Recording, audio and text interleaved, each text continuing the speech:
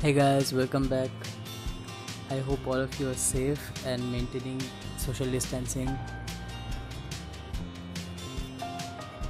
In this video, I'm going to show you what I made for breakfast this week. So today I'm going to show you how to make suji ka halwa and puri. For making the halwa, in a pan, add 1 tablespoon of ghee. You can obviously substitute with oil and 1 tablespoon of oil. If you don't want, don't add the ghee.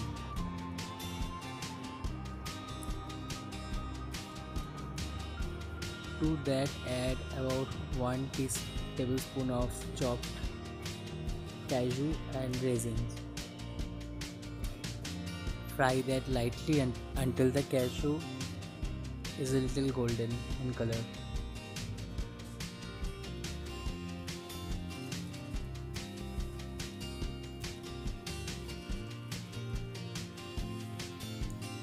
Then add 3/4 cup of suji or semolina and toss that until the color has changed slightly.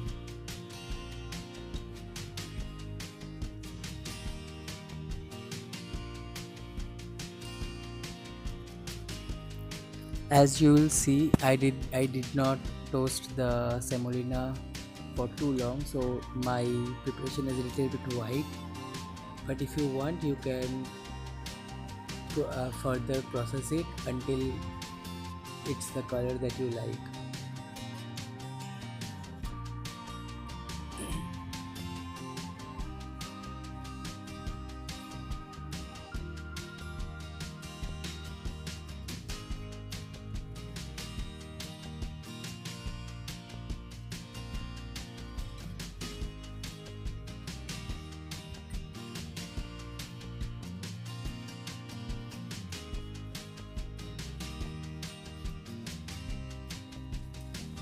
After tossing it in the pan for 2 to 3 minutes, add about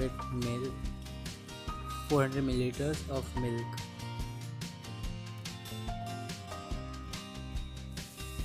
I've used 1% milk.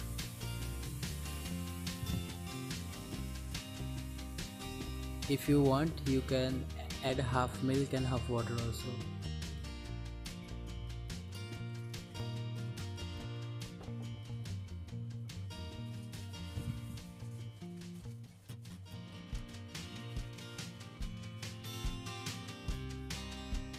To that, about 1/4 cup of sugar.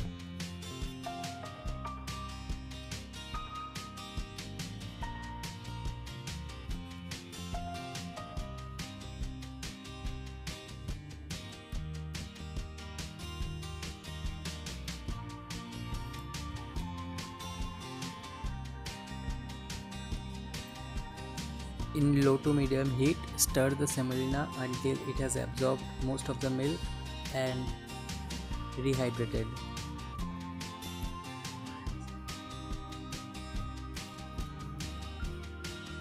Keep the heat on low because semolina has a tendency to catch and burn.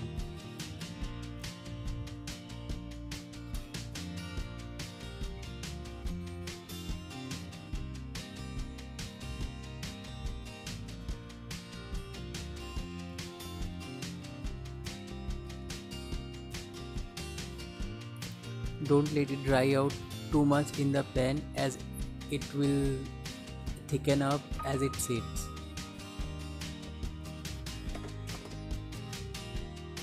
Now for the puri, heat oil in a kadai or a deep pan. Form dough balls, roll them out into the shapes you want. As you can see, my circles are not perfect, and there is a kitten. If you guys know someone who can adopt these kittens, please feel free to connect with me.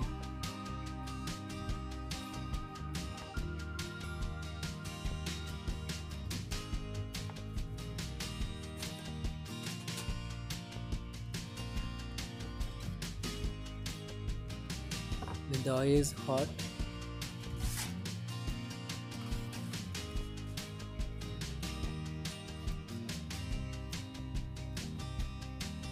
add the dough and fry until it's puffed up.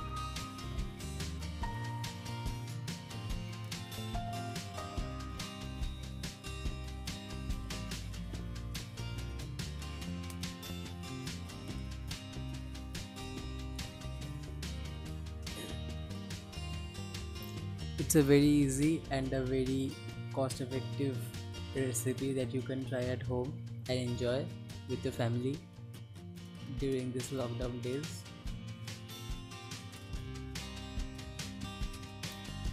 I hope you liked today's video.